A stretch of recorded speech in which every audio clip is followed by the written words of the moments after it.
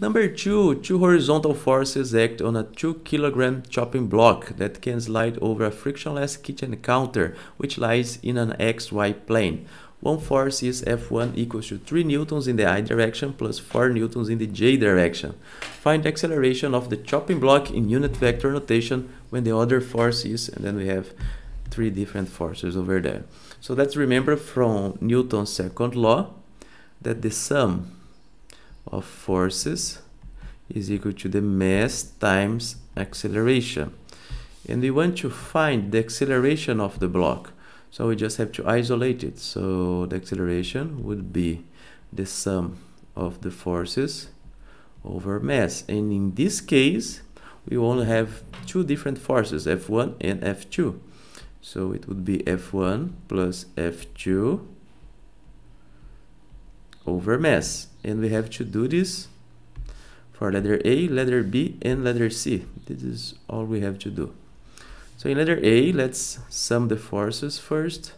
So F1 plus F2 is equal to 3 in the I direction plus 4 in the J direction minus 3 in the I direction minus 4 in the J direction. So you can see that this 3 over here cross with this one, and this 4 cross with this one, and this gives us 0.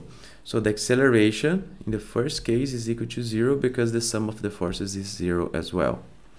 Another B, let's do the same process over here.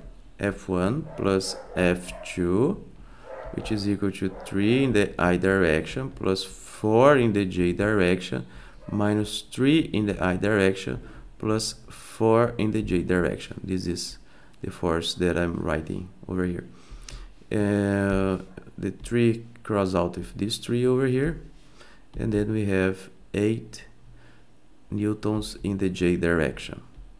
This is the sum of the forces for letter B. The acceleration in this case would be 8, which is the sum of the forces in the J direction, over the mass, which is 2. So this gives us 4 in the J direction meters per square second. So this is the answer of letter B. Letter C, let us do the same process again.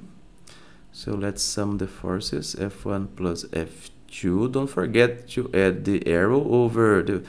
When you have vector, don't forget to add the arrows, because then if you don't include the arrow, you're saying that it's not a vector.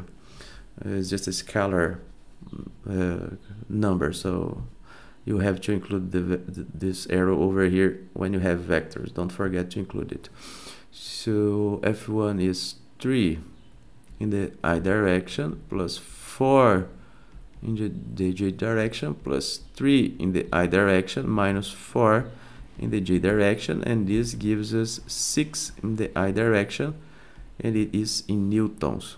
And so the acceleration for letter C would be 6 in the I direction over 2, which gives us 3 I meters per square second.